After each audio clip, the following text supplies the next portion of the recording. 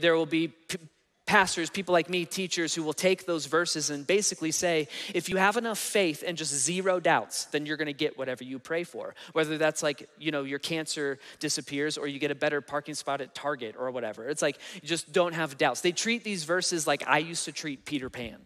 Okay, because in Peter Pan, the whole key to flying is absolute belief, zero doubts, right? I used to spend way too much time jumping off the window bench seat at my house trying to fly, And every time I hit the ground, it's just because I'm not believing, And people take these verses and go like, I didn't get what I pray for, right? My daughter didn't get healed or whatever because I didn't have enough faith. I wasn't believing enough. And that's not how prayer works. And that's not what Jesus is saying. And he's saying, if you place your faith in me, you can take that mountain with that temple, with that diseased, withered, and unfruitful religion, just like this fig tree. You can take that unfruitful religion and toss it in the sea. If you put your faith in me, you can take that religion and put it to death.